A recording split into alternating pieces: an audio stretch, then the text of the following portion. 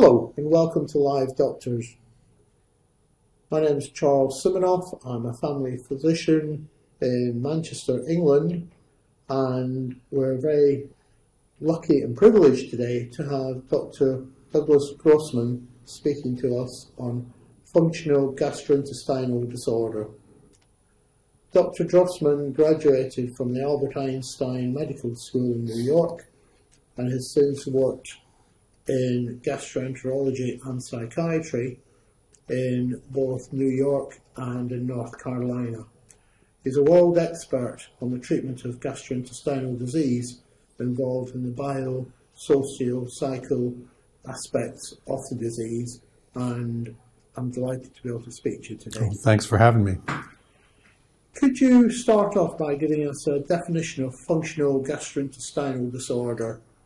Well, that's actually a somewhat complicated question. If you ask most people what a functional GI disorder is, including physicians, they'll often say the absence of organic disease, meaning you don't see ulcers, you don't see inflammation, you don't see anything. Yeah. That evolved to be more of a disorder of motility. It was thought that this has to do with spasm of the gut. But nowadays, we're in a whole different era. We're looking at it as disorders of gut-brain interaction. And what we mean by that is that there is a connection, a hardwiring between the brain and the gut. Yeah.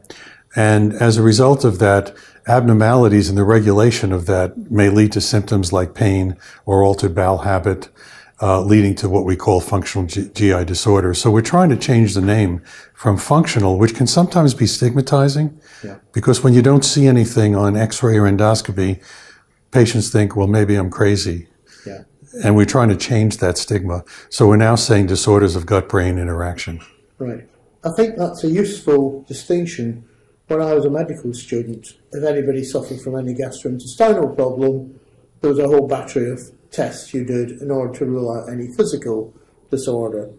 I think, as you say, we've moved on from there because more often than not, the results will be negative. So you then have to work on what is actually going on between the brain and the gut, presumably. That's right. And actually, I'm part of an organization called the Rome Foundation, which is involved with developing criteria for these functional GI disorders because the absence of disease does not define anything. We're really looking at how we're using positive criteria to define these syndromes.